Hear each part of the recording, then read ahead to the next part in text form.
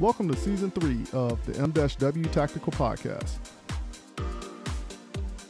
Sit back and enjoy the conversations with the mad scientist and myself as we discuss the sport of shooting, goals, training, and everyday life.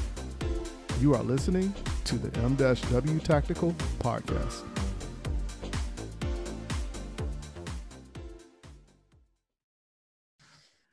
All right, good people. We're back at it again. And once again, I do want to say thank you for joining us for another installation of the M-W Tactical Podcast. Before we jump to business, I will say that this week's show is brought to you by Lucky Shot Firearms. My buddy Lucky Gray, who beat me in the Lucky Shot and M-W Tactical Challenge. So congratulations to Lucky. He is a stage sponsor for the 2021 South Carolina section taking place April 30th through May 2nd in Belton, South Carolina. So if you haven't signed up, please go sign up. And at the same time, go hit Lucky up on Facebook and flood his messenger and say congratulations. We want to shut his page down. Just everybody go tell him what's up. All right. Lock his page down. So without further ado, I do want to bring forth the co-host, the hostess with the mostest, the encyclopedia of gun knowledge, my man that's fast on the trigger, my buddy, the mad scientist himself, Dave. What's going on, Dave? What's up, Mike? That was quite an introduction. I appreciate it.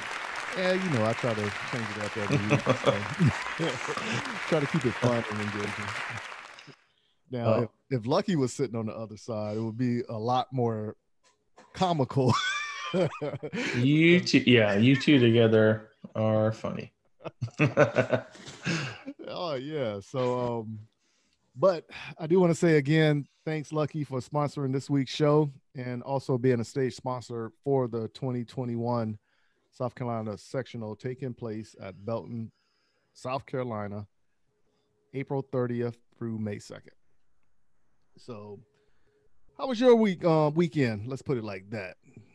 Weekend was good. Yeah. We just finished our I had a long break for Thanksgiving weekend. Okay. It was good. I had a couple extra days off. Got to spend some time with the family.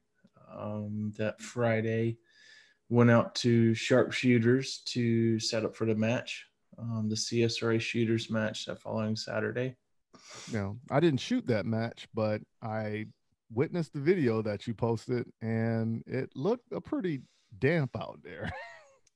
Yeah, well, you know, it hadn't rained in 2 or 3 weeks, and then the night before the match it's going to rain. So yeah, and you know how sometimes we get a heavy rain and there's some drainage issues that show up at the range there, but we have gravel in most of the bays now, and it really helped. It made it, you know, to where it was functional. We could use all the bays this time.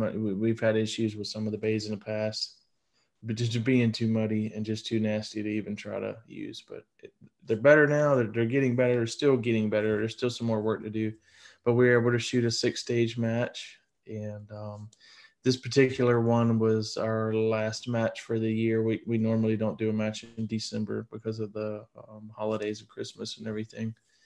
So considering everything going on with the ammo crisis, the holidays, the weather, I think we had a pretty decent turnout. We had a little over 30 shooters, 35 shooters maybe. Okay, that's not bad. Turned out well. I don't think we had any DQs, which is always good. So nice. Yeah. So now, did you use more stages from Travis, or did you just randomly pick stages from a book? So let's see. Travis designed 2 stages from scratch, I believe. He saw a stage that Tim Herron posted on one of it, or it was a stage that he saw in one of Tim Herron's videos from the Area 2 Championship. Okay. That we set up and kind of mimicked. And then I designed 2 stages myself from scratch, and then we did a classifier. Oh, okay. So it was kind of even between Travis and I, and we had one from Area 2 championship. I got you. Now, which classifier did you shoot? 1901 Hijinks, I think it's called. It was one from that I shot in Utah 2 years ago, or well, last year. Okay, well, after the commercial break, I want to go ahead and watch the video of that classifier. If you actually recorded that one, because for me, you know, like when I shoot a match, I necessarily don't like to record myself shooting a classifier. And the only reason I started doing that is I'm one of those superstitious type people. So when I started recording myself, that first time I went up and shot a classifier, I forgot to ask somebody to hold the camera, you know, to record me. And ever since then, I just been running with it like that. And then when I did record a classifier, I didn't do too well on it. So I just went back to not recording the classifiers. So I went through, I went through a period of time where the cameras, the recording was more of a distraction to me than it was worth. Mm-hmm. So I avoided it for a while. Now it doesn't bother me so much. So I'm trying to get some more video. Yeah, the cameras never bothered me because I actually look at the camera as a training aid. And we would do that in the military also. Like when we do training, we would videotape ourselves doing movements and then we'll go back and analyze it. So I was already used to that aspect of it. But for me, it's not one of those type things the camera's on and you try to show off or anything like that. It's natural movements just so you can use it as a learning tool. Well, that was my goal, and that's what I do with it now. But earlier on, just the physical act of remembering to turn on the cameras or place the cameras somewhere or do something with the cameras, make sure they're rolling before I shoot. That was a distraction. It wasn't necessarily the recording myself. It was just I needed to be so focused on what I was doing with my shooting that I didn't need to worry with cameras and anything else, but I'm better with that now. I got you on that one. So this week we have an interview with Travis Tomasie. So we're going to talk to him about a little bit about his training. And then also after the commercial break, I do want to dive into the conversation that you said you want to talk about as far as training with Travis and other stuff that you've seen. Yeah. Travis is a great dude, and I got to shoot the national championship with him this weekend. Not this weekend, but this year. Right. He squatted with us, and it was a blast to shoot with him. One of the legends of our sport. Yeah, that's what it is. So let's go ahead and jump to a commercial break right quick, and then we'll just come on right back, and then we'll jump into the actual conversation that we wanted to talk about and let everybody hear what we're going to say about all this. All right. So if you will, just stay in your seats, and here are a few words from our sponsors. Hey, this is Brian Conley at Hunters HD Gold. If you've never tried Hunters HD Gold, then I challenge you to find me at a match next year. Go to the website under scheduled events, find out where I'm going to be. Come meet me in person and demo a pair for yourself. Find out why shooters across the United States are changing to Hunters HD Gold to get 43% more light to their eyes, better contrast, eyes that are not fatigued at the end of the day based on the colors that we use, and find out the real meaning of why they change so you don't have to. So check us out on our website, huntershdgold.com, and I look forward to seeing you at the range soon. JM4 Tactical has developed a state-of-the-art polymer holster that will quickly become your go-to holster. With high-quality Herman oak leather securely sewn to the interior of the molded outer Bolteron shell, your draw becomes silent and no more scratches up and down your firearm. When seconds count, you can rest assured that you will have the upper hand when you need it most. Whether you carry open or concealed, the Relic holster is available in 4 different models, fitting over hundreds of different style guns. The new reliable, easy, light, individual carry holster by JM4 Tactical. Order your relic today at jm4tactical.com. Are you in the market to purchase your first or next firearm, but find the atmosphere of a gun store intimidating, crowded, or uninviting? There's a way for you to purchase the gun you want while avoiding the crowds, the gruff salesmen, and the marked up prices that come with a brick and mortar gun store. The process is called a transfer, where the purchase is made in an online store and sent to a federally licensed middleman called an FFL, who processes the paperwork and background check for a firearm purchase. CAE Transfers is the FFL with the lowest transfer cost in the Midlands at only $20 or $15 with the presentation of a South Carolina concealed weapons permit and $10 for repeat customers. If you live in Columbia, South Carolina or its surrounding areas, choose CAE Transfers as your FFL during checkout and let me help you complete your online gun purchase. You can find and follow CAE Transfers online at Facebook, Twitter, and Instagram using @CAE Transfers. Thank you for your business, and I look forward to seeing you soon. All right, good people. We're back at it again, and I do want to say thank you for joining us on the M-W Tactical Podcast. Now, before we went to commercial break, the mad scientist and myself, we were talking about his match at CSRA and a classifier that they shot. And the classifier was 1901 named Hijinks. And I made the comment to him while we was on the break that I remember shooting this classifier. This was my first classifier I shot at Belton, but it was not used because something was off, whereas it wasn't proper, however it was.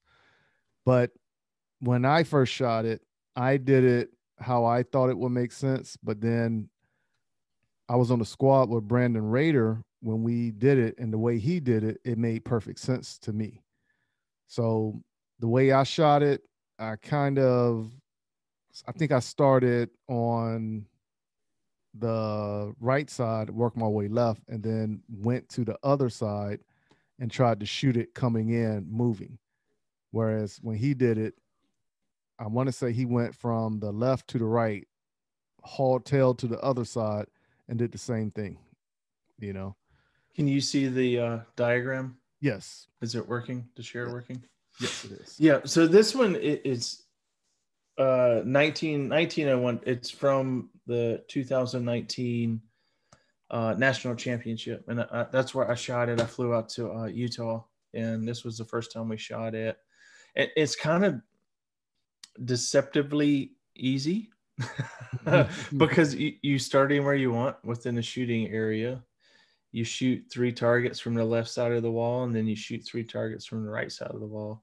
But just like anything else with our sport, you do it as fast as you possibly can.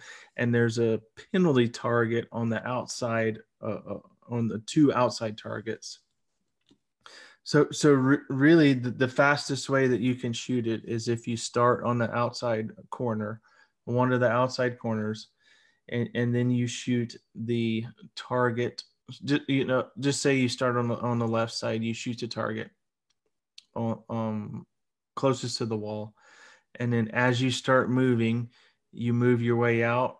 While you're moving, you engage that middle target on the left, and then while you're still moving, you're engaging this left target, and that is a partial target with a penalty target below it. So you're trying to engage that one as you're leaving, which is a very advanced skill.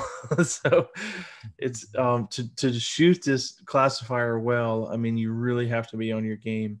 And then, if you're shooting left or right, you're coming from the left side of the shooting area here, and then you're going to come in. The first target that's visible is another partial target with a penalty target down below it. Again, you're shooting this coming into a position while you're still moving, which is still another advanced skill. And then by the time you finish engaging that one, you've moved far enough to the right side of the shooting area where these other 2 open targets are available. So it's those 2 penalty targets really change this stage. It makes it difficult, very difficult to shoot fast and shoot well with good points. And that's where it kind of messed me up. I didn't quite get enough points. I shot it 91.8%, I think. I threw a delta somewhere, trying to avoid one of these penalty targets. I had a delta, just didn't get enough points on the stage. I shot it quick enough. I just dropped too many points on it. I got you on that one. So I actually like that one. It comes across as being, like you said, very easy looking at it. Yeah. Six targets. Yes, Shoot 6 deceptive targets. just to run it, you know. So, and actually looking at it now in hindsight, after a conversation I had with Travis on the interview portion, Yeah, I feel like off of something he stated to me that this one is a perfect skill to work on one of the techniques that we was talking about. And we're going to talk about that in the interview. okay, yeah, cool. Yeah. So now you did say you had the opportunity to shoot with Travis at Nationals. So how was that overall? I did. We shot, like on our previous podcast, we shot 3 days at Nationals, and we shot together all 3 days, and it was great. It was the first time I've really met him. I've known about Travis forever since. He's about the same time you were in the AMU, but he was more focused on the pistol world. But I've followed him forever. He's been one of the shooters that I've always looked up to when it comes to pistol shooting. He is just amazing. I think he has the fastest reloads, period. I do believe. Yes. I don't know if that can be disputed. We talked about that also. I don't remember if I recorded that portion of the conversation, but I remember I was telling him that the first video I seen of him was him practicing reloads. And I don't know if it was like in the barracks or it was like in some type of a room, of course.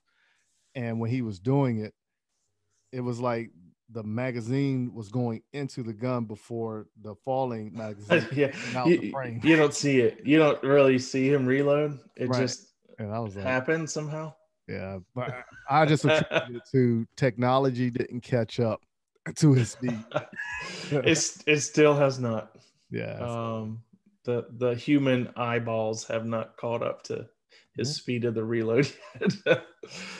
No, it was really great. And I talked to him a little bit, after the end of the day, into the days we were shooting, and he was telling me that I was kind of helping kind of push him and motivate him to want to try a little bit harder. And he said that it was he normally doesn't get that unless he's like shooting with the super squad, right?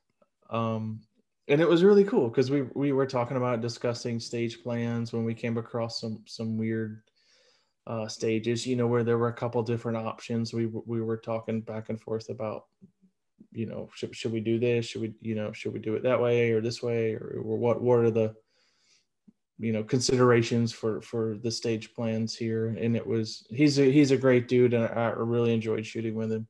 Yeah.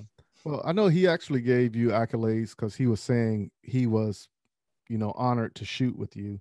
And he said the same thing, that it pushed him and everything. But like I said, you'll hear it when we actually play. That's great. That's great interview. So now, one thing,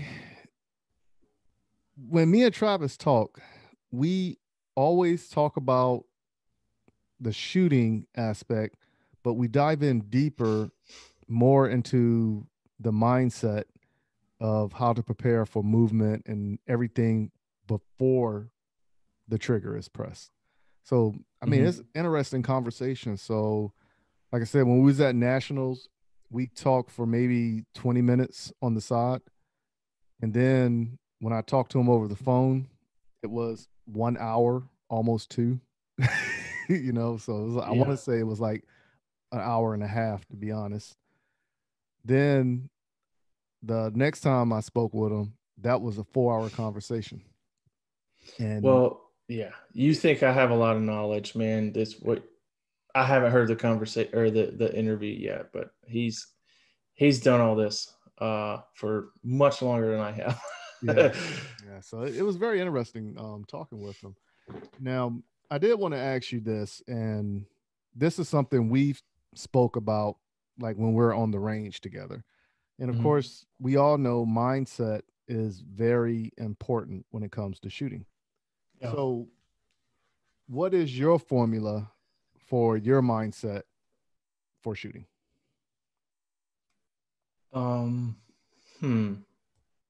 In what aspect? When I'm approaching at a stage at a match or something like that? Yeah. So like when you walk up to a stage, all right. So say like it's the first stage. So after you register, you get all your gear on, you got your cart together, now you walk to your first stage. Mm-hmm. Once you see the stage, what's the process that you go through far as trying to get your mind right for that stage? So if all has gone well with my planning before the actual match, I've been there, I've seen that stage, I've had time to develop a plan of the way I want to shoot it, or the way I think I want to shoot it. Pretty well confident, 90% that going into the stage before I get there for the actual match day. Or before the actual squad's there and we're getting ready to shoot, I've already got an idea of how I want to shoot that stage. If there's any activators or moving targets, sometimes my plan may change because you typically cannot see moving targets or activators, sequencing or things like that beforehand. Right. So for the most part, I know what I'm going to do when I get there. But at that point, typically we get a 3 to 5 minute walkthrough period. And I'm trying to drill in that original plan that I had. Whether I did it 30 minutes before or the day before, developing that stage plan, it was just like a light plan development. I did not try to really ingrain it into my subconscious at that point because I'm looking at all the stages of the match at the same time. I just want to get a good overview. So next time I come back to the stage, I'm not blind. I know for the most part how I want to shoot it. And then stage or match day, when I get there, I'm trying to burn it into my subconscious. I'm going to make sure I find all the targets that are there. I'm going to make sure I'm achieving the correct round count as I'm going through the stage and counting my hits on each target. You really, sometimes I'll take a lap around the backside of the stage. I'll walk outside of the shooting area, walk outside all of the walls and count the targets. If you look at the stage diagram, and it will tell you how many targets are there, how many shots the course requires. And I will walk around and I'll make sure I find all 12 of these targets that are supposed to be there, or 15 targets, or how many ever are supposed to be there. And then when I'm going through and actually like dry firing the stage, doing the walkthrough, I'll make sure my shot count is coming out correct. If I'm looking at a 15 target stage, you're going to have 30 shots on it. If I end up doing my walkthrough and I have 32 shots on a 30 shot stage, something's wrong. There's either an extra target, because I've seen that before, like the stage diagram or this safety brief, or not, I'm sorry, written stage briefing can be wrong. Maybe the target number was wrong, or either I shot a target twice during my walkthrough.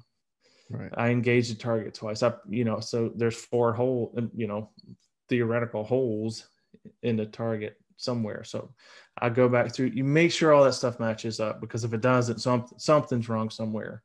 Either the written stage briefing is wrong, or you counted a target wrong, or you engaged the target twice.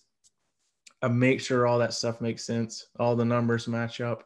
And then once I'm confident in that, I just repeat it. And I'm looking, I I've visualized the stage as many times as I can, but I start kind of at a broader spectrum of visualization, and then the more times I do it, the tighter I get with my visualization.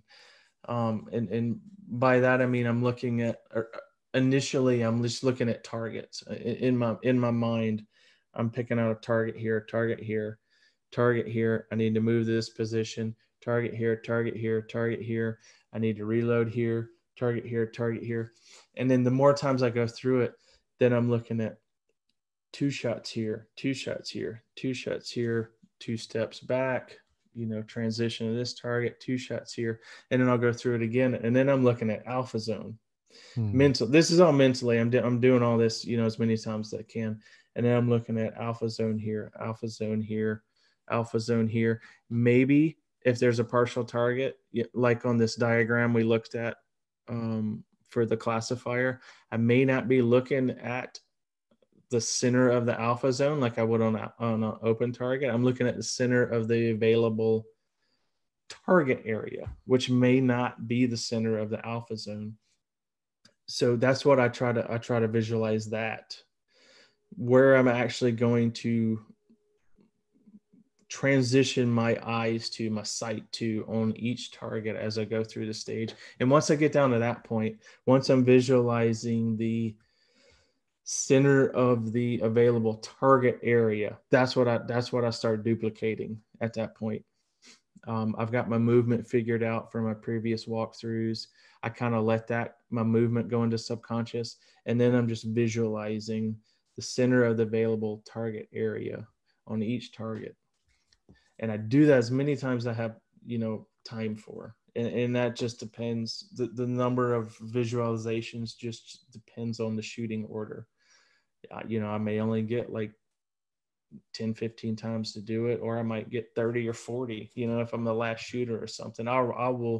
You'll see me, you'll see me sometimes if I have time, if I'm, down in the shooting order, you'll see me in the back of the bay. I'm kind of look like I'm dancing around, like doing these, I don't know, these ballet moves, because I'm going through it mentally. I'm going through the movements in my head, and I'm transitioning to the different targets. I'm taking the steps needed for the stage. I'm rehearsing it in my head. So when I actually get to the stage and shoot it, I'm not really thinking about anything, because I've already done all that.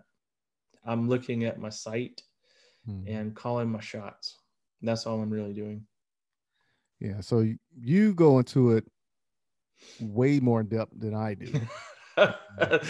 So it's taken me a long time to get there. Yeah. So for me, it's pretty much when I'm looking at something, I'm already looking at the middle of the target. Now, all the time, wherever you look at, because you're doing a transition and you're trying to be fast, so you might catch that C zone or that D zone and not necessarily the alpha zone sometimes. But yeah, it happens. Yeah. So for me, the process, everything you said is pretty much the same, minus visualizing the A zone. Because, I just pretty much look at a target, and then wherever I'm looking at on the target, I'm automatically looking at the middle. But now if it is a partial or something with hardcover blocking it a little bit, I do like really focus and take my time on the trigger. You know, so it isn't just like an open target where you just pop, and then you move on. But as soon as I see that partial or that no shoot, then I'm just making sure everything is straight so I don't get that penalty point. Yeah. Well, no, that's another critical part that I didn't mention. When you're looking at the targets, I kind of have like 3 different sight pictures and a couple different trigger pull techniques that I utilize depending on what the target difficulty is. And that's something that I also try to go through when I'm looking at targets. Like, this target's a difficult target. It's a partial target, 20 yards. I have to pause. I need to make sure I prep that trigger and my sight's still, and I got a good, clean, smooth trigger pull. I can't be slapping the trigger, like at a 5-yard open target or something like that. So that's something I didn't mention, but yeah, I'm also thinking about that stuff when I'm going through the targets also. Now, just hearing that portion of the conversation and a lot of conversations we had beforehand, what do you think is 3 reasons that hold a lot of shooters back from one step forward? It made it 3 reasons. You may give me 3 reasons. Is that what you said? Right. Well, it could depend on, I guess, where you are as a shooter, on what those reasons might be. Confidence, I think, is a huge one, and that can come from a couple areas, but I think it's mostly just comes from experience. Right. Practice. I know there are a lot of good shooters, a lot of guys that are friends of mine, and I love shooting with them, but they don't necessarily take the time and go out and practice on their own and live fire practice some of these techniques and work on some of these things that would help them gain confidence. They're looking at these local matches as practice, and they are practice for shooting matches. And that's something that you have to do, and it's a great way to get competition practice is shooting competitions, and local matches is a great way to do that. But while you're doing that, you're not really focused on your trigger pull or I don't know, whatever it is you need to focus on, your sight picture, your trigger pull, your transitions or whatever. That's not really what you're practicing at local matches. And I think a lot of people look at them that way, and neglect the live fire practice, and really picking out, 1 or 2 things to focus on in live fire practice. You do it in dry fire also, but you really have to confirm what you're doing in dry fire with your live fire practice. Yeah. I think a lot of I don't know if that was 3 things. I don't know. I think you did hit 3. I'm not certain. It was lengthy, but I think you did. We're going to say you hit it anyway. Okay. I believe the number 1 contributing factor for somebody holding themselves back or not taking the next step forward is trusting within their ability, right? And which goes into like confidence. Yeah. And somebody can practice something in dry fire. They can think about it and they can amp themselves up to it. But when it's time to actually bring forth that skill set, they'll be like, well, hold themselves back. Or they're just not willing to take that chance to, all right, let me learn from a mistake. So I think that's the number 1 contributing factor. The other one is, as you stated, was practice, both dry fire and live fire. And the 2 go hand in hand in a sense of speaking. Oh, they definitely do. They definitely do. I could sit in my living room all day, do 6 reload 6 and be like, oh man, I did it in this amount of time, but I'm not equating for the recoil that's going to assist with that split time as well. Yeah. And it is different. And if what you're doing in dry fire is fantastic. I mean, you're developing your technical ability to manipulate the gun, to find your sight picture, to work the trigger, to get the mag out of your belt and get it back into the gun and get your gun back on target, your sight picture back.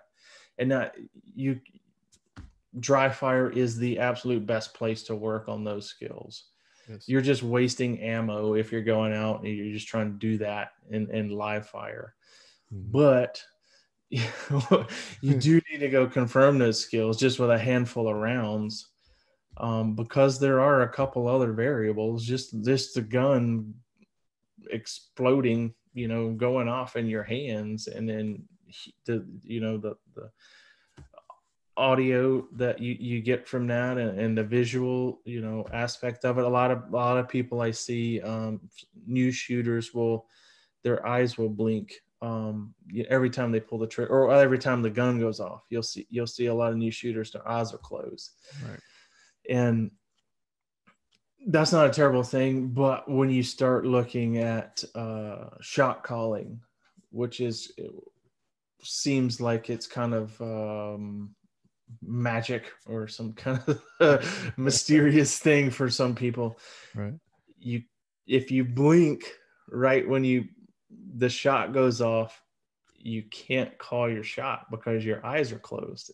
Right. So just becoming comfortable with the gun going off in front of your face is a huge step and would hold a lot of people back. The shot calling aspect of our sport is a tremendous, it's a game changer. It's really it's a tremendous step in gaining confidence and speed and accuracy. And, everything our sport requires. You have to be able to call your shots. And if you don't know what that is, you need to call Mike at M-W Tactical and get a class with him. Yeah, we can make that happen. We can definitely make that happen. The third thing I think is a lot with holding people back is the ability to be honest with yourself. So that's a good one. Yeah. So a lot of people will go out to the range and they will do something, but then they will sit back and try to replicate what somebody else is doing. Well, now, like I stated beforehand, conversations that you and I had, I am a longer person than a lot of people, So for instance, Tim Heron can tell me to do something that works for him, and he can kind of break it down to possibly make that work for me. But why am I taking choppy steps being 6'5" versus somebody who's 5'4"? He's about half your height. Exactly. So hold on real quick. Okay. His last name is pronounced Heron, like the bird. Well, I always say Heron. Do you do it on purpose? Travis and I were talking about that the other night. Do you really do it on purpose? Yeah, I do it on purpose. Okay. Well, that's great. I love it then. Only because I never want to go ahead and call him like the drug. I don't want to like Tim Heron.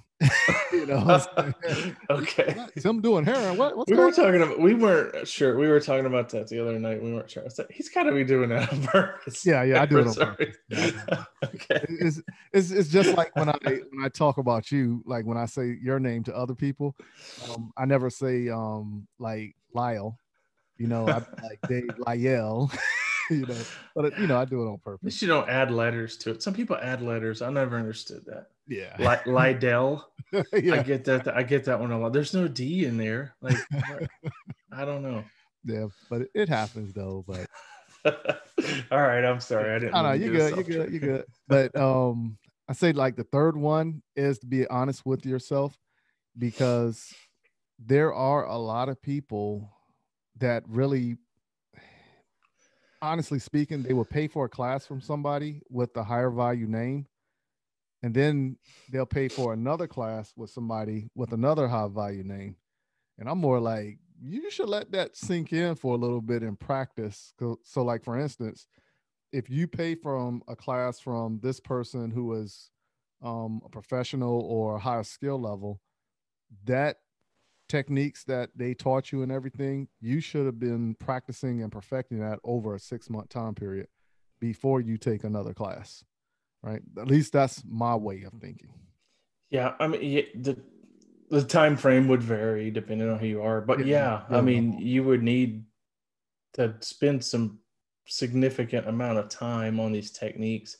I think it was Kita Bussey at one of the classes I took with her. I don't know if it was one that we took together or her first one I took in Florida, but she told us to expect to be worse. Yeah. Expect for your performance to be worse after this class. Right. Because you have learned a lot of new techniques. You're trying to implement these new techniques. You do not have them perfected yet. Mm-hmm. While you're trying to learn these new skills, these new techniques, you're going to be worse at your shooting. Your performance is going to be less than it was before the class, which I completely agree with. I mean, you know, anytime you start something new, until you can develop your comfort level with that skill, you know, whatever it is, you're going to struggle with it some. Um, our sport requires you to get these skills into your subconscious, to where you don't have to think about them. It's just the way your body reacts to it, the way you do things. Yeah. So when you're starting these new techniques that are not in your subconscious yet, you're going to suck at them. Yeah. You're not going to be very good at them. Your performance is going to be worse, but it's for the better, as long as, you know, you're working with a trusted instructor, and, you know, they're giving you the knowledge and skills that you need. Now, I had a conversation with somebody 2 weeks ago, and we were talking about that. Yeah. And just like I told them, nobody advances at the same skill level. You know, so you might get somebody that needs to dissect every moving piece, whereas somebody might just understand the principle of, and they just run off with it. You know, so yeah. However you can make it make sense to you, that's how your skill set is going to be developed, you know, overall. So I had trouble. I'm a slow learner, apparently. With that first class I took with Kita, I don't remember. It was some lateral movement drill, I think we were doing. I don't remember the exact target array, but I was struggling with it just because it was a completely different movement than my body was accustomed to. Right. Just something. Yeah, I've been shooting for a couple of years, you know, before going into this class, and I was doing what I was doing, and my body was just doing what it was doing, and I really struggled with it. And some of the other students in class picked it up a lot quicker, and I got really frustrated with it. I was like, wow. We took a lunch break, and she asked me, she's like, "Do you want to run the drill again?" And I was like, "No, dude. There's no point in me even shooting rounds. I mean, I'm gonna do this in dry fire. There's no point in me even pulling the trigger because I can't do this movement yet." So I did. I kept doing the movement like through lunch break, and, you know, I did it probably more than anyone else out there because I needed that. Right. The other people probably didn't need it for whatever reason. They picked it up quicker, whatever. I'm a slow learner, I guess, but I needed it, and I didn't need to actually fire the gun because it was movement based. You know, I didn't really care about what the gun was doing. Specifically, I was working on this movement drill, transitions and lateral movement stuff. So it took me a lot longer, more reps to get to where I needed to be, or where I wanted to be compared to some other people in the class. Right. So that's what my plan is going to be this weekend again, is working on a lot of movement stuff. So I'm going to go out to the range, and I'm going to set up a stage, put some targets out, but I'm not going to shoot rounds at them.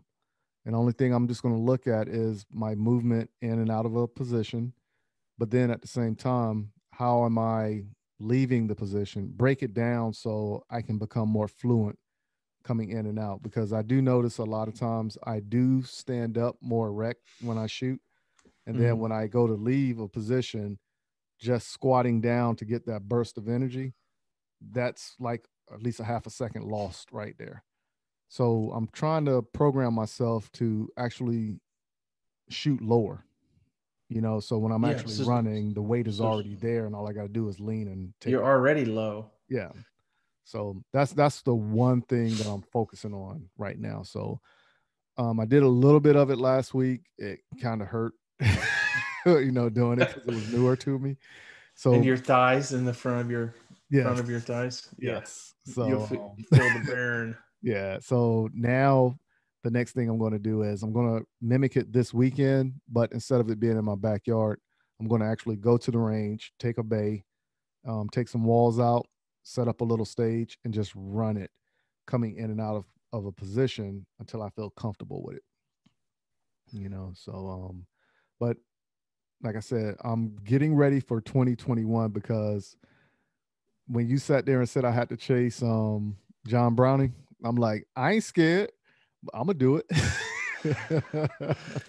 It seems like you should be able to outrun him because he's about half your height too.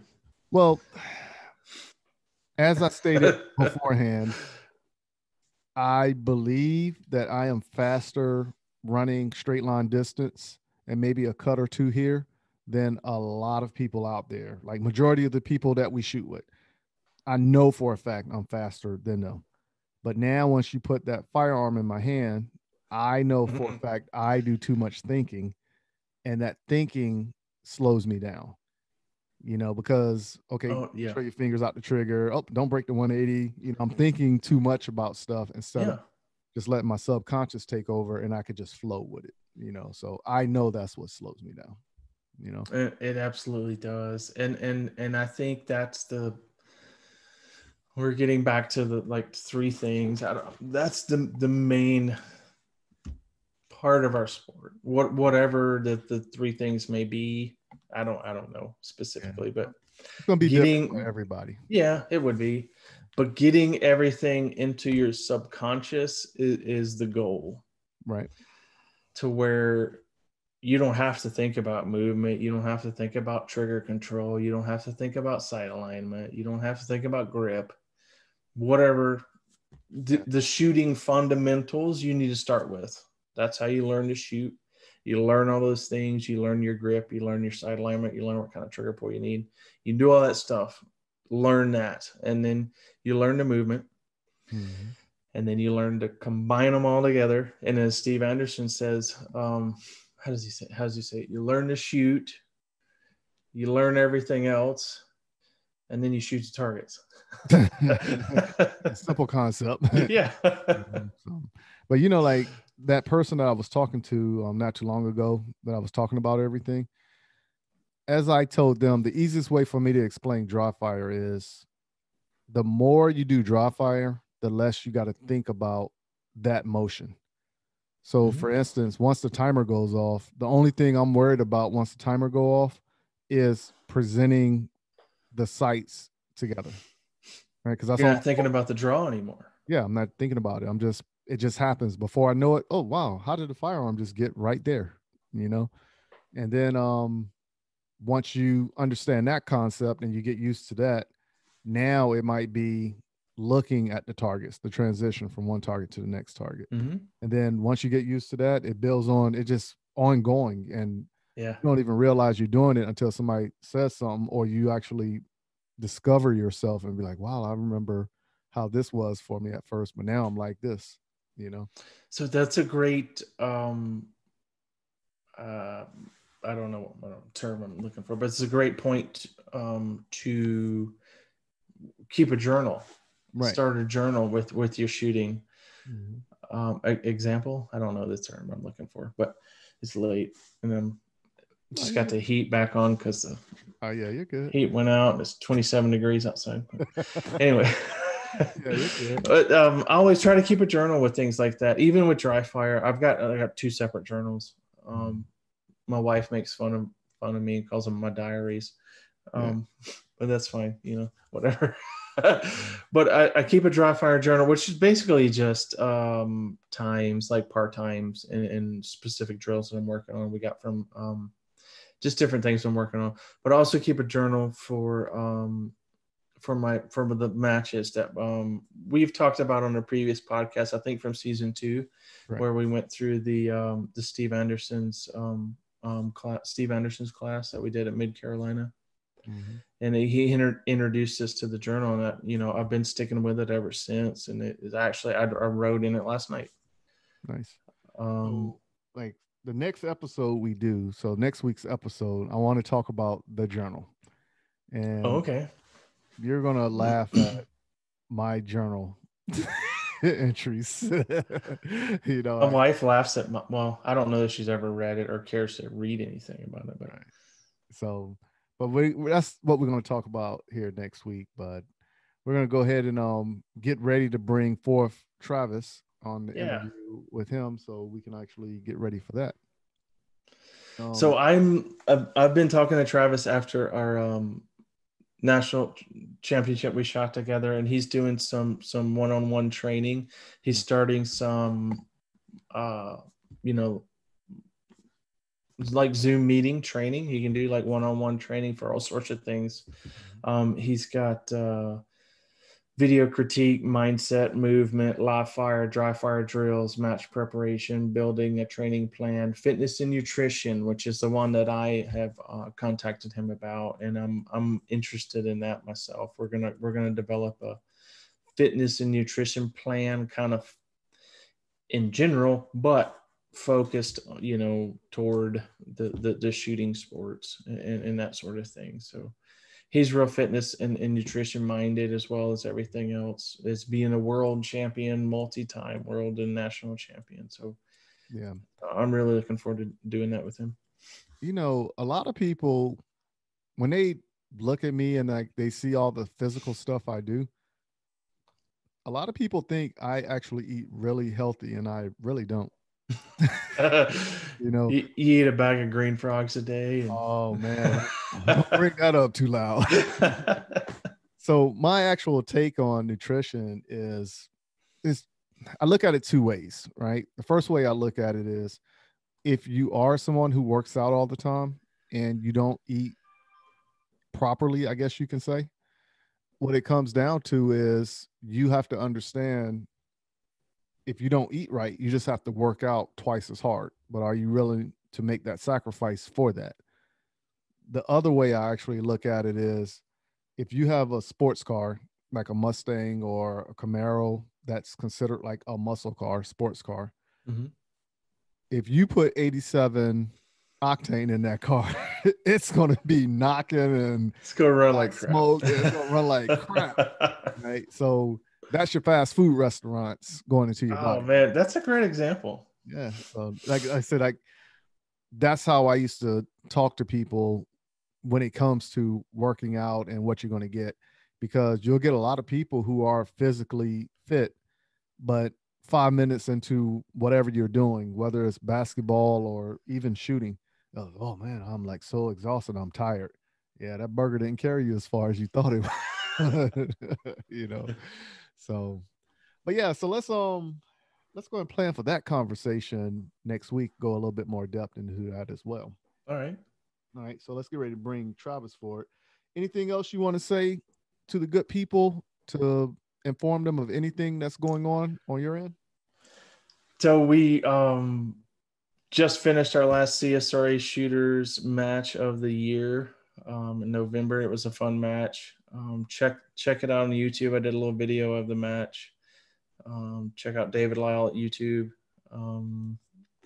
We also have registration open for the South Carolina Section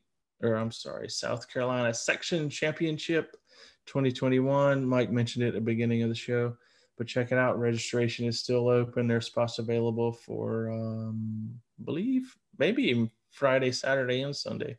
We're doing the AM, PM half-day format, so everybody seems to love it. Check it out. You come shoot a major match, 10 stages in half a day. That's it right there. So please go check it out. Come get signed up.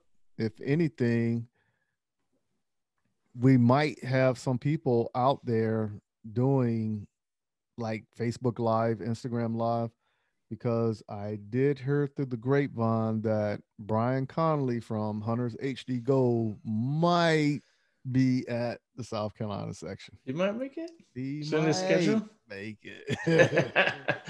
Yeah. I hope he does. Yeah, that's what I said too. So but this was a great week, like I stated, and now we got to get ready to head out and talk South Carolina sectional behind the scenes stuff. So yeah. Please, everybody, stay in your seats, and here are a few words from our sponsors. Hi, this is Jesse Harrison, and you're listening to the M-W Tactical Podcast.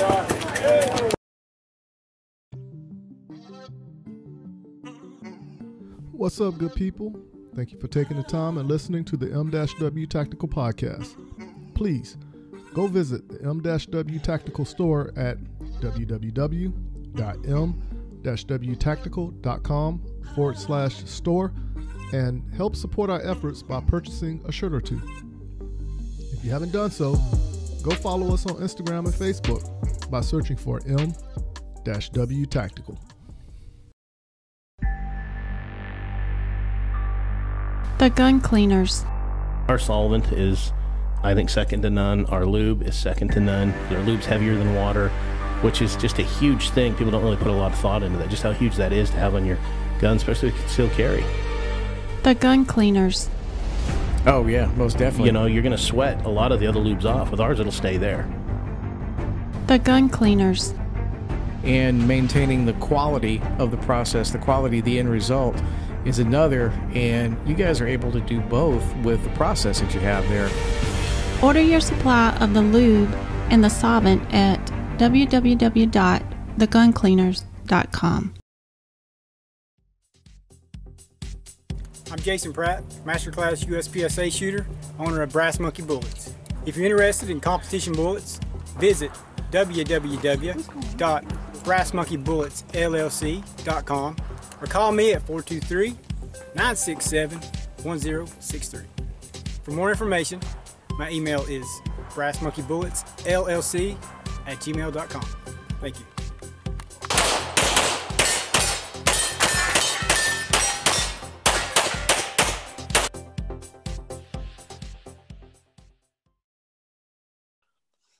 All right, good people. We're back at it again. And this week we have an interview with someone who is a legend in my mind. I met this person many, many moons ago when I was in the military. When I first heard of him, I was impressed with the video I seen with how fast his reloads were. Literally, it was lightning fast. And I was like, what? No, that's some camera tricks. Let me watch that again. I watched it 20 times over to realize he was moving faster than technology at that time. But we all know him. We all seen him. And I do think this is probably the nicest guy in the gun industry overall. So without further ado, I want to welcome Travis Tomasie to the M-W Tactical Podcast. How's it going for you today, Travis? Hey, Mike, I'm great. I really appreciate that intro. That was pretty cool to hear. Oh, man. Like I said, I was at the range one day in East Alabama Gun Club there in the Fort Benning area. And one of the guys actually showed a video of you reloading. And the video was, once you hit the magazine release, you put the magazine in before the magazine even like was out of the frame. It was like remarkable. I was like, holy cow, man. I think that's some gimmickry going on right there. But then when they actually said you and who you were and everything, and I did the research, and I was like, man, this guy really is lightning fast, you know? And that's awesome. I appreciate that. You know, it makes all the hard work, makes it worth it. Oh, man. Like I said, if people actually watch you shoot, you would actually be like downplaying it, but it really is an awe moment when that happens, you know? So when did you actually get involved with shooting? Well, it's been a long time now, but I started in 95. Oh, wow. Yeah. Okay. So I've been doing it a long time. And I've been doing like team sports. Mm-hmm. And I was really lucky because my dad had been shooting IPSC since like the mid 80s. Mm-hmm. And he said, you know what, why don't you come out to a match with me? I'll loan you my gear. And, oh man. Like the first match, I was just completely addicted and obsessed with it.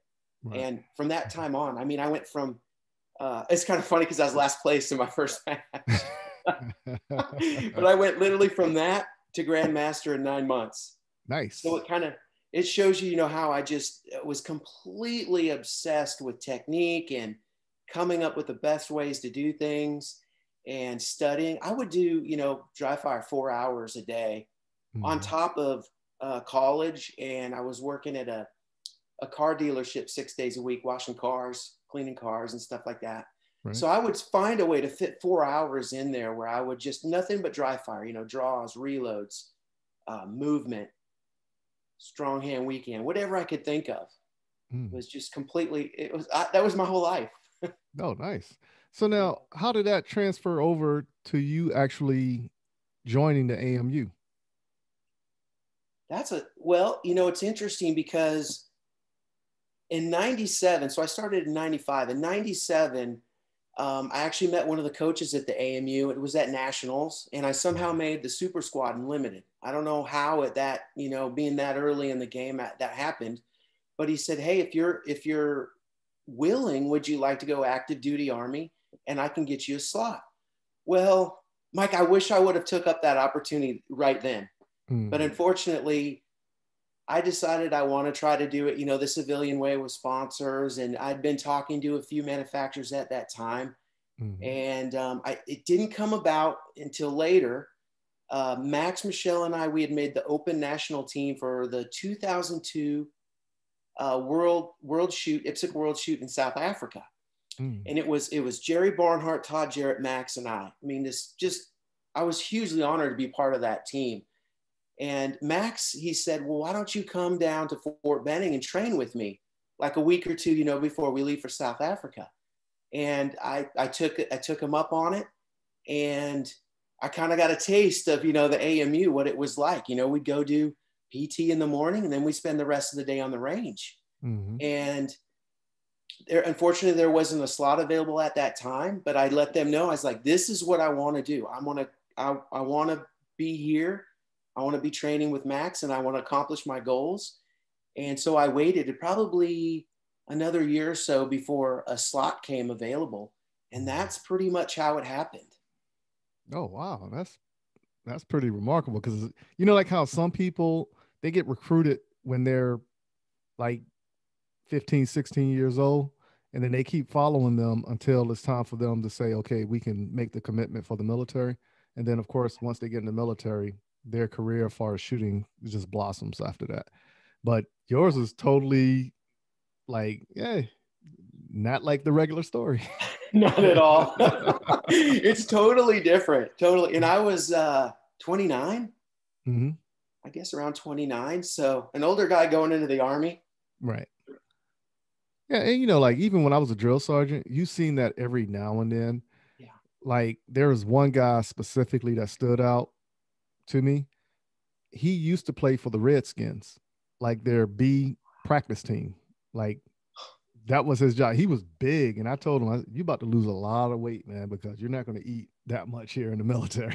No way. Yeah. He slimmed down, but he used to tell me some of the stories of like how they used to talk smack in their training and how everything went. It was pretty remarkable, Wow, from that that's standpoint. really cool. Yeah. So yeah, it's one of those type things. So now you actually went through AMU, you shot professionally with AMU, and then you retired out the military. Then you started your shooting career. How did that work out for you? Because I know you mainly from Remington, right? Because I was more like, yeah, he picked up Remington. That's my man right there. Yeah. So, I'd followed like one of my big influences in shooting was Todd Jarrett. And, especially coming from that era, mid 90s, you had what we called the big three. It was Todd Jarrett, Rob Latham and Jerry Barnhart, the burner. And those three guys basically won everything. And I guess, having followed Todd, I was always keeping an eye on Para Ordnance, which became Para USA and when they moved to the States. But Todd was talking about retiring as a professional shooter for Para. And my time in the Army, my contract was close to coming up. And I thought, wow, it might be time to move on this, because this has always been my dream to be a professional shooter and represent a manufacturer and do this for a living. I did it for the Army, which was amazing. And it was an incredible opportunity to really build you in areas that you need to do that, because you're representing the Army, and that's your job is to promote the Army. Right. But that came about, and Todd was stepping down, and I let Para know, I let Todd know. I said, I'd like to pick up that baton and carry it. And I was fortunate enough to get that opportunity. And so that was sort of my exit of the Army into the commercial and getting into the industry. And it was really, really cool. I mean, I got to do more than just shoot, but I did shoot for the company, and I went to major matches and I did demos. I got to do the whole stage thing at SHOT Show and NRA, which was really cool because Todd had this a really good show that he put on with draws and reloads and a timer. And so, it was now my time to do my own show, and it was really cool. And then I was brought into the business side, and that I was, every week, I still lived around Fort Benning, Georgia, but the shop or the plant was up in Charlotte, North Carolina, Pineville, technically. Right. And I would go up every other week, I would go up and spend a week up there working in the plant, and we'd work on products, improving things. I worked a lot on, improving the parts like the extractor and sights, the finishes. I worked with customer service because, and Todd could attest to this, but people that bought paras would tend to go to the pro shooter. He was like the face of of the company. And so they would come to me, and that almost became a full-time job where I was 24/7 getting people, taken care of. I would just have it worked out where I would send them new parts if I could diagnose it remotely, which I could a lot of the time. I have a lot of experience with 1911s, obviously. But going forward, that lasted for maybe really only 6 months or less than a year. And then Remington acquired Para, and I was like adopted, adopted in the process, where for a while they ran Para as a standalone brand, and everything kind of was the same, different management, whatnot, and some different directions. But eventually the Para brand was shut down, and those models were rebranded as Remingtons. And so I kind of transitioned from being Para shooter to Remington shooter, but at the same time, I was also product manager, and I was involved in literally just about every aspect of the business. It took me a lot away from shooting, and it took my performance suffered for it, I got to say, for a time, for quite a while. But I learned so much while I was there. I learned just about, like I said, I worked with everybody, marketing, public relations, production, engineering, a lot with engineering, and the whole thing. It was a great education. Right. Absolutely. Right. So now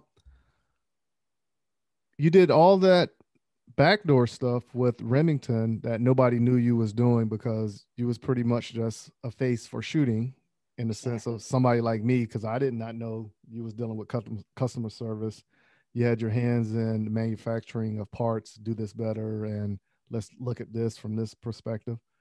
But now, since Remington actually closed down, how did that affect you, or did it affect you, or did it even open more doors for you?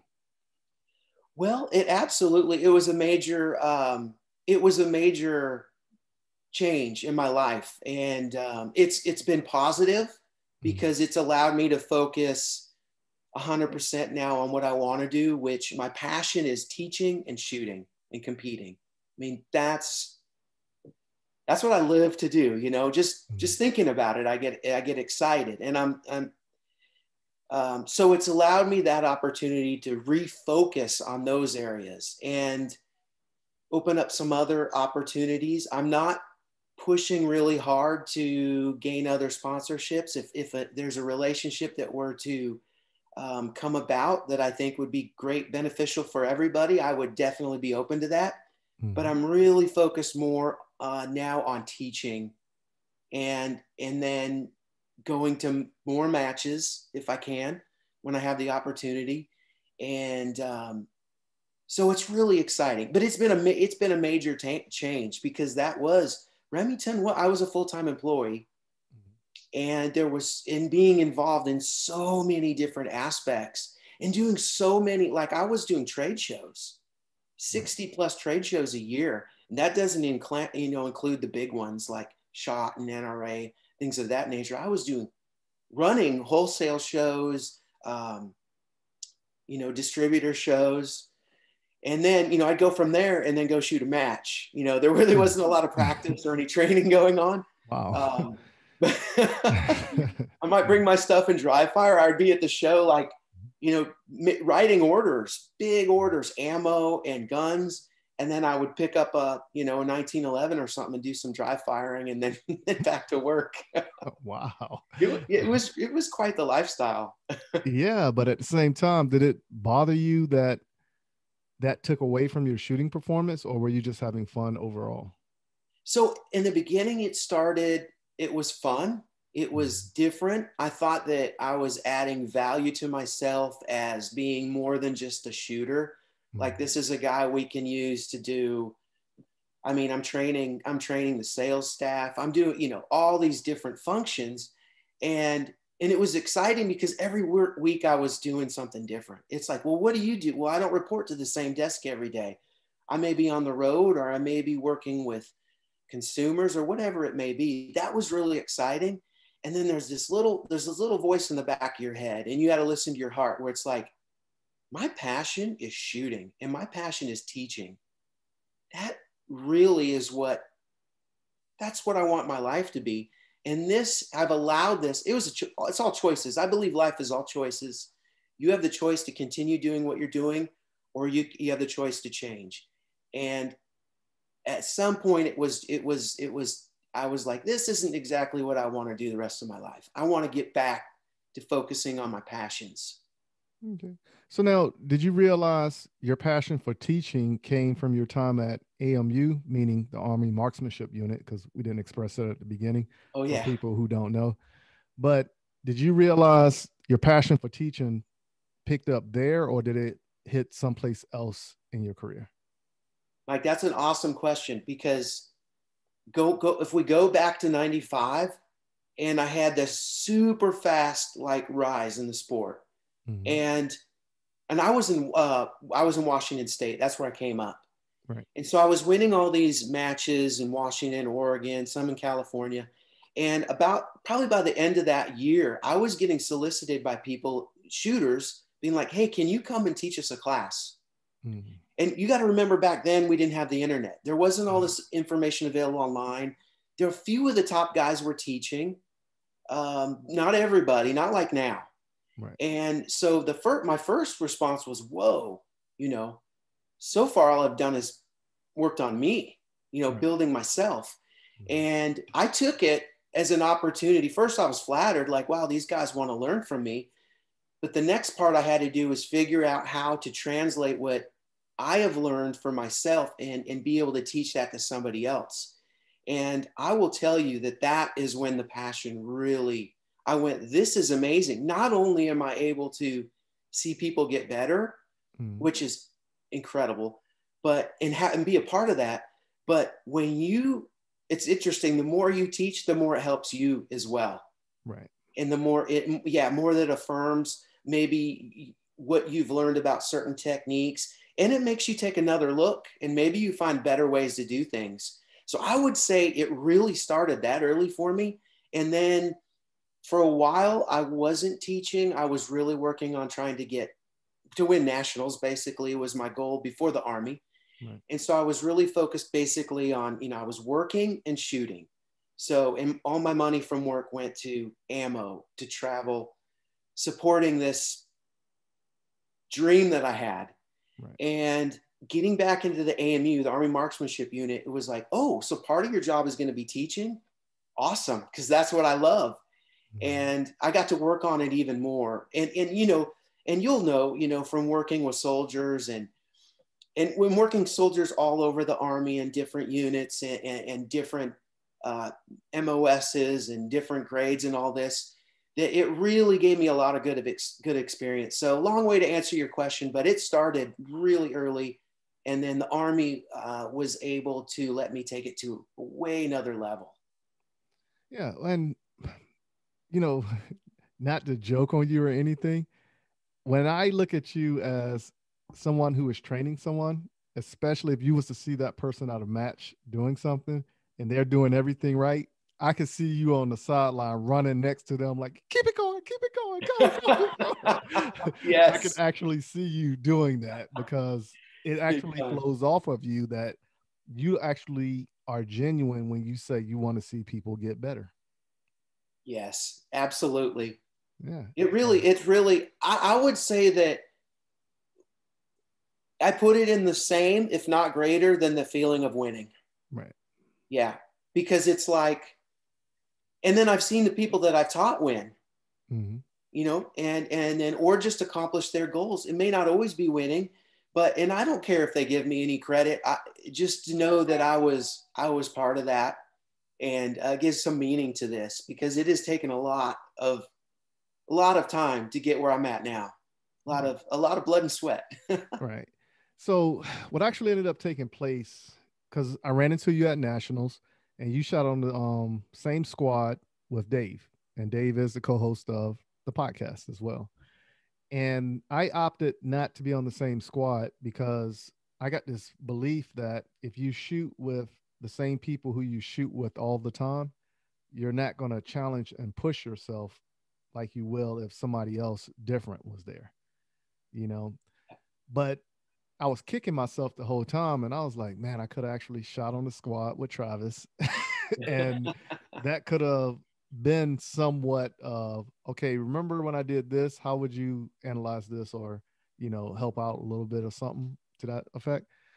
But then I was like, well, no, because it will work out later, because eventually we're going to talk about training, which we have been, you know. So I was more like, okay, I think it worked out better for me, but it worked out more awesome for Dave. But we both came up with the conclusion that we want to link up with you and actually do some training with you. And that's great. I really enjoy hearing that. Oh yeah. Yeah. So like I said, for me, it's all about gaining the knowledge. And I do believe a lot of it, all of us, we put too much thought into it. And I realized this about myself, just like I told you last week when we was talking. I believe I think too much when I shoot, and that's what's holding me back a lot. Absolutely. You know? So that's just to sum it up in a nutshell. But once I get past that, figuring out to stop myself from thinking and just let my subconscious take over and just let it run. Absolutely. The conscious mind is, when you compare it to the subconscious, it has so much less horsepower. You know what I mean? Right. It's slow in comparison. It can really only focus on one thing at a time effectively. And it doesn't multitask well. And like you said, you found that this conscious thought, it's really restricting you, right? It's restrictive in nature. And a lot of it comes down to trust, where we've got to trust that our subconscious is going to do what we want it to do, to carry that out. Right. And I think that's great that you're able to like self-diagnose, you know, and analyze yourself and say, hey, this is holding me back. Because I believe you're exactly right. Because I know, because I've been there. Right. Yeah. And, you know, like I said, it's just, as long as you're honest with yourself, that's the only way you're truly going to get better. Right. Only way. Yeah. The only way. But you have to make those changes. And it's just like anything else. Like when you talk to somebody who is a troubled youth, or somebody who did something that was challenging for them, you have to want that change to come in order for the progression to happen. You know, so that's everything in life. It is. It's so true. And some people expect to, well, you know, I listened to this class, or I listened to some tips, and, you know, I'm going to be better. But you really, it doesn't work that way. Like you said, you have to decide you want to get better. You have to have that desire, and you're going to have to put some effort in. Yeah, that's what it comes down to. So now you actually offer training full-time now. So you want to talk about that and how people can reach out to you and explain your concept when it comes to training and teaching? Yeah, please. So you can get a hold of me at travistomasie.com is a good way to do it. And so I'm teaching group classes, typically a 2-day class. Typically it's 10 to 12 students, but I also do smaller group classes. I can do one-on-one. And I'm also now doing online training over Zoom. where an hour at a time, where you can decide what we're going to work on. You can send me videos so I kind of see where you're at. And then, but I do like to narrow that focus down so we can stay focused. The hour goes by, it can go by fast. And I like to put out a lot of information. So I think that's another good way to connect with people, especially if we get locked down again. Don't know how, how that's going to work out, and our future is sort of uncertain. But I'm really loving, group classes and being able to do it live and be there, and offer also customized training. If somebody's like, look, I really want to focus on these aspects of the game, then I can put a class together for that in that respect. And if not, if it's my general 2-day performance pistol class, then we are really going to get into everything. Mm-hmm. And I'm not one to have you shoot until your hands are bleeding, or have you do, 1,000 reps in front of me. Once I see that you have an awareness and that you can like self-diagnose or self-correct, to me, it's time. Okay, that's great. It's time for us to move on to new material. And you can take that. Once you can self-diagnose, you're like, okay, I'm coming into this position wrong. With the wrong foot, I'm presenting the gun late. And I can hear you say that as soon as you do it. Or I can ask you, I'm like, okay, we're probably ready to move on. And we don't need to spend this massive volume of ammo to where you're sore the next day, you got Band-Aids on and everything. I would rather you be almost more mentally fatigued from trying to process a good bit of information that you're going to have to use in the future, right, where you can take it back, and then you can spend as many reps as you want working a given technique until you're like, well, I'm great at this. This technique, I'm capable of winning with this. But you have it, you get, in my opinion, I can put out more info that way, which is what I want to do. I want to also give you something, each person, regardless of the size of the class, to know what they need to work on going forward and their priorities of work, what they need to focus on. So, and to me, it just sounds like you're now a personal coach in the shooting aspect. Yes, I think that sums it up perfectly. Yeah. So yeah, well said.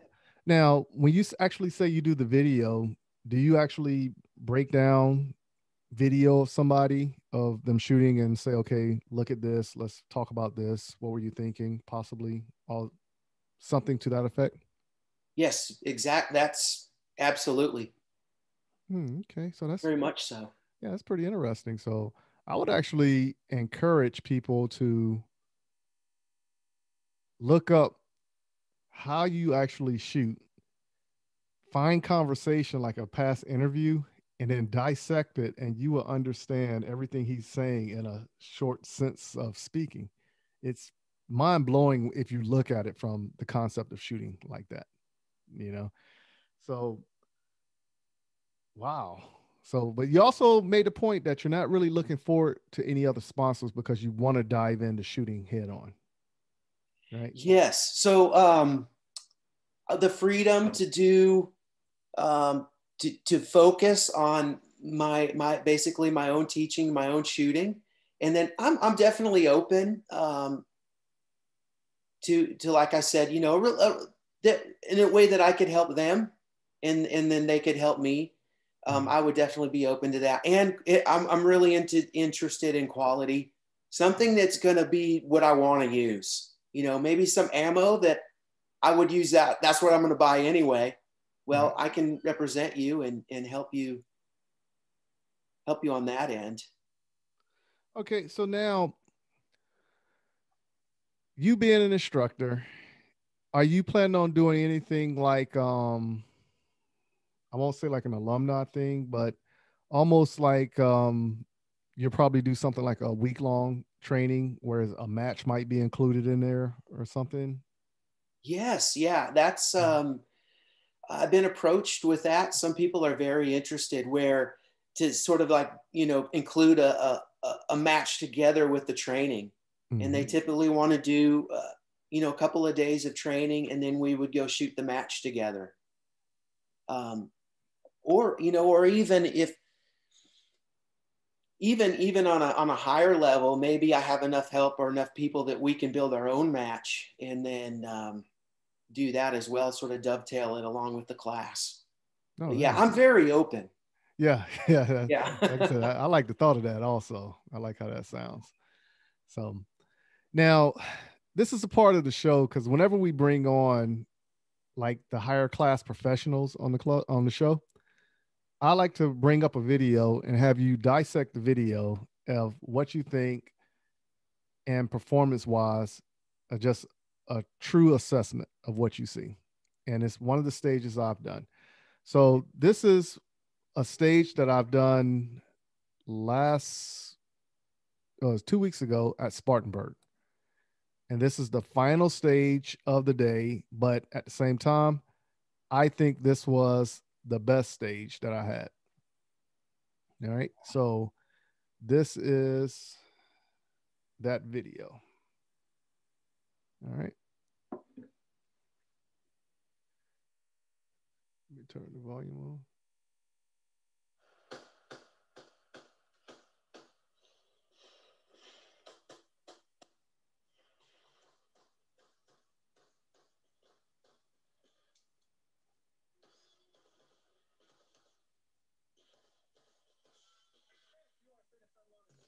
All right.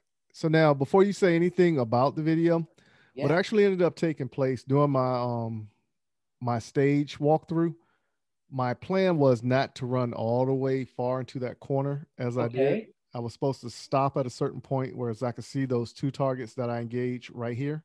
Yes. But then I could just traverse and hit those 4 targets right here, execute my reload, and then right here it was still 2 on paper and then 2 on the drop turn around, and it was paper and then still also.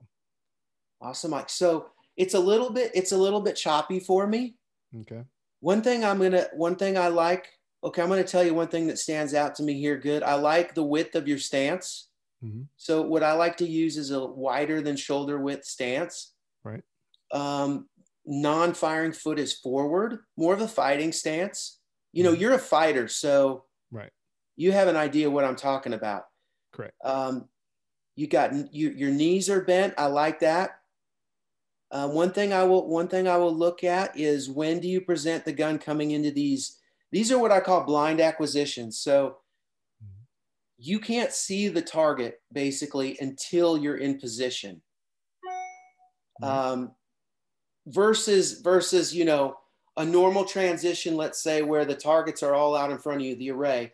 These, you have vision barriers, right? Mm-hmm. So you're not gonna see the target till you're in position. But the key here is to have the gun up ready before the target is available. Not too early though. You too early, it starts to slow your forward momentum or your lateral speed. So what I'm looking for though is to have the gun up and ready just before the target appears. And what I mean the target appears, you've got the gun up maybe on the side of the vision barrier. Your vision is up. You're hunting for that target. Your movement carries you into that window. The target is exposed. You're ready to shoot as soon as like an inch of the target is available. Of course, you're going to wait for the A zone, right? Right. But you want to have that desire and that preparedness to have the gun ready to go. And that's a huge time waster for people. They come into position and then they present the gun too late. Right. So the video's a little choppy for me. I can't see perfectly. That was a great transition right there.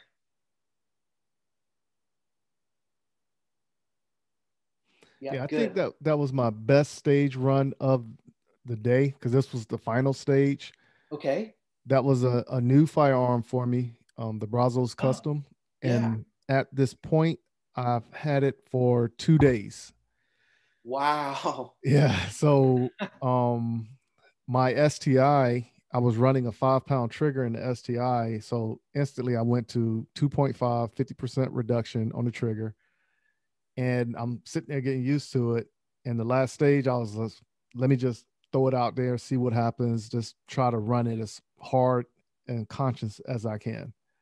and I ended up with a 7.2 hit factor on that stage. And awesome. The guy who was the RO, I was trying to pace him all day because he's an A-class shooter, Rob Ravina. And when I was pacing him, I'm like, okay, I'm slowing myself down, but I'm hurting myself more. But I was just being more cautious because of the new gun, right? So I wasn't opening up, but I was pulling myself back and really trying to get a feel for the gun, understand the gun. And then the last stage, I was just like, forget it. I'm just going to do it, and it actually happened on the last stage. It looked real good. Like I said, the video was choppy. So I was sort of missing some of the stuff. Right. But I could tell, you were gripping it good, and you looked like your splits and transitions were on point. So I think I would say that gun jives with you pretty good. Yeah, I love it. I love it. It's a little bit heavier too than the STI, but I think that weight, it helps with the shooting and complements it once you understand how it works hand in hand with each other. And isn't it funny? So you would say that was your best stage of the day. Correct. And mentally, what did you do different? Just picked up a I don't give a crap attitude. Isn't that interesting? Like, exactly. All this superfluous info and all this, these concerns and our conscious thought, it's a limitation. And you were able to say, I'm not going to worry about what he's going to do here. I'm not going to pace him. I'm just going to go out there and drive the gun. Right. And from what I could see, it looked awesome. Yeah. And even like when I was shooting it, when I came in on that still, because I kept telling myself still, paper, drop turn. And majority of everybody on the squad was skipping the drop turn because it was a no mic penalty, or no penalty mic. Yeah. So I was just like, okay, I'm gonna try to hit everything. And actually that's what I actually ended up doing. And even after I ran the stage, to sum it up the same way how you said it, if I would have presented the firearm as to where the target was, and by the time it exposed and it came on the trigger, I felt like that would have been better. But I made that assessment like 2 days after when I was looking at the videos. Yeah. That's okay though. You did tune into it, and that's the big thing. Right. And I love the being able to self-diagnose is huge. Yeah. And my whole thing is, when I look at my videos, I try to figure out a way how I can become faster, and me and Dave, we talk all the time, and you don't have to be on the trigger faster. It can be, I'm a firm believer, getting in and out of a position, but then at the same time, as you said, taking advantage of something as simple as lining up the firearm to the target behind a barrier. And as soon as it exposes itself, get on that trigger, right? Yes. And that can save up like milliseconds right there, but at the end of the match, those milliseconds make seconds saved in the end. Exactly. They add up, and there's so many opportunities like that all over these stages where we can save time. And speaking of Dave, he's a great shooter. Mm-hmm. And a great student of the game. I really enjoyed shooting with him. And I think it's cool that you guys are bouncing this stuff off of each other. Right. And I think that's a great, it's really cool when you have, buddies that you all can have that. I think that's awesome. Yeah. And he's actually one, when he sees something, he'll just tell you straight up, hey, this is what I see. Just think about it, but don't focus on it right now. Stick to your game. We'll talk about it later. That's how that. Yeah. I was really impressed with Dave. I felt fortunate that I was squatted with him. It was really cool. Yeah. So, and it's like I said, I really do enjoy shooting with him. And I still remember the first day I shot with him. I've seen a bunch of videos, but just seeing him shoot in person compared to the videos, it was like, wow, man, this is awesome. Awesome. Exactly. And then, like I said, conversation just started slowly but surely after that, and then we just vibe, and then we are where we are today. I love it. Yeah. That's awesome. So where do you see Travis Tomasie in the next 5 years? So, expanding my teaching business for sure. and just driving on and accomplishing more of my goals in shooting, which are, to regain my nationals and world titles. Mm-hmm. And so I'm really, really looking forward to doing that. And I'm not going to let anything get in my way. And I want to learn along with my students, and we all together, we can achieve our goals, and hopefully this, our environment and our government doesn't get in the way, and we can continue doing what we need to do. Oh yeah. So hopefully, as we stated, if everything pans out the way we want it to, we do plan on bringing you to Columbia, South Carolina to give your 2-day class, to share the knowledge with us so we can all fulfill our dreams and getting better in the sport of shooting. But I am actually looking forward to when this will actually take place. So for everybody who's listening, just stay tuned. If you don't follow the M-W Tactical Facebook page, follow it now and stay tuned to the information we're going to put out for the future class that's taking place with Travis Tomasie. So we just got to work it out on the calendar and polish it out, and then signups will happen, So how can the good people reach out, follow you, subscribe, all that good stuff to actually talk with Travis Tomasie? Absolutely. Well, please go to travistomasie.com. You'll have links there to my Instagram and my Facebook. You can always email me at travis@travistomasie.com as well. And I'd love to hear from you. If you've got any, anything specifically I can help you with, or just general information, I would love to talk with you and love to have that opportunity. Hey, like I said, I'm all aboard for it, and I'm going to take advantage of all this connections of training, because I'm a bug for it. I want to absorb everything I can. Good man. But we do want to thank you for coming on to the M-W Tactical Podcast. And for everybody else, please stay in your seats. And here are a few words from our sponsors. Are you in the market to purchase your first or next firearm, but find the atmosphere of a gun store intimidating, crowded, or uninviting? There's a way for you to purchase the gun you want while avoiding the crowds, the gruff salesmen, and the marked up prices that come with a brick and mortar gun store. The process is called a transfer, where the purchase is made at an online store and sent to a federally licensed middleman called an FFL, who processes the paperwork and background check for a firearm purchase. CAE Transfers is the FFL with the lowest transfer cost in the Midlands at only $20 or $15 with the presentation of a South Carolina concealed weapons permit, and $10 for repeat customers. If you live in Columbia, South Carolina or its surrounding areas, choose CAE Transfers as your FFL during checkout, and let me help you complete your online gun purchase.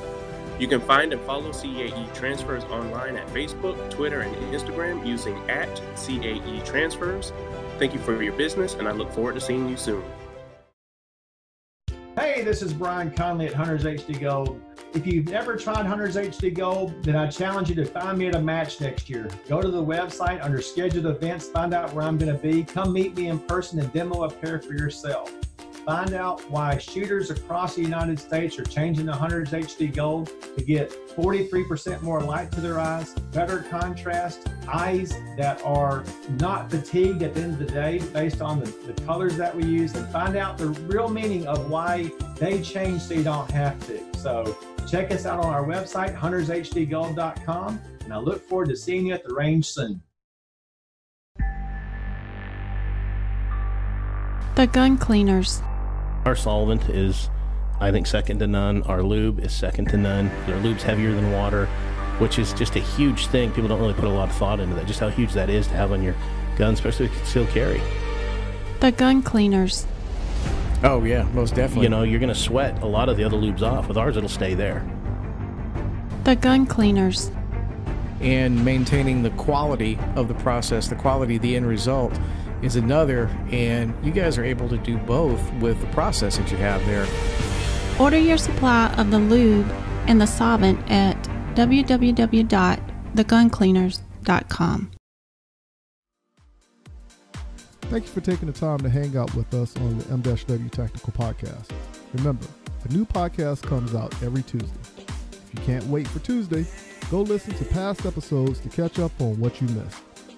make sure you visit www.m-wtactical.com and see what all is offered on the site, where you can even purchase M-W Tactical apparel. But please, go to our Facebook and Instagram page and follow us on our journey in the sport of competition shooting and the realm of the 2A community. Until next week, keep shooting, keep practicing, and have fun.